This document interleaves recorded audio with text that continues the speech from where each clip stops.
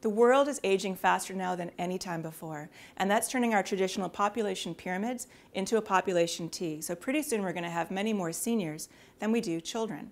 And that change in our demographics is going to have an impact on every aspect of our lives, from healthcare to transportation, from communication to the workplace. And how the brain ages is important in every single one of those areas.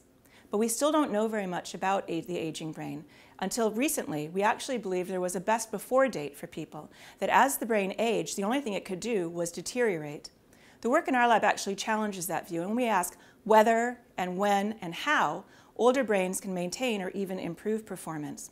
In one of our experiments, we asked people to come in and do a basic visual discrimination task. We asked them to say whether they saw fat bars or thin bars.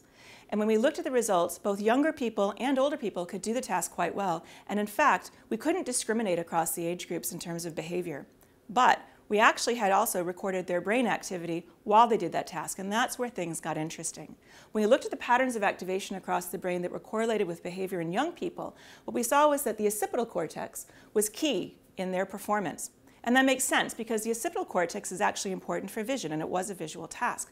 But in older people, the critical areas were in hippocampus and prefrontal cortex, and those are regions in the younger brain that we associate with things like memory and attention. So it seemed as though the older brain had rewired itself to recruit the memory and attention areas to do a visual task. If that's the case, you might expect older people would have difficulty on memory and attention tasks, and in fact, that's what we and others have found. We've brought people into the lab and had them do a range of different kinds of attention tasks.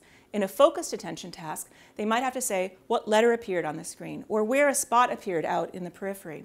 In a divided attention task, they have to do both of those things at the same time. And when we track performance on that divided attention task across the adult lifespan, what we see is that decade by decade by decade, performance declines. And that's important because performance in the kind of tasks that we use there is actually correlated with certain kinds of driving activities.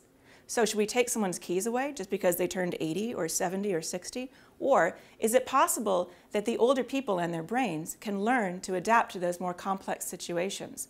We test that by bringing the people back in and having them perform the task over a couple of weeks and tracking their performance as they learn. By the end of training, what we see is that older people and younger people can both do two tasks as well as one. And what that means is that we've taught older people how to multitask. So our old views of the old brain really are outdated. There's no reason we have to think about best before dates for people because their brains are incredibly flexible throughout our lifetimes, and we certainly can teach old brains new tricks. Thank you.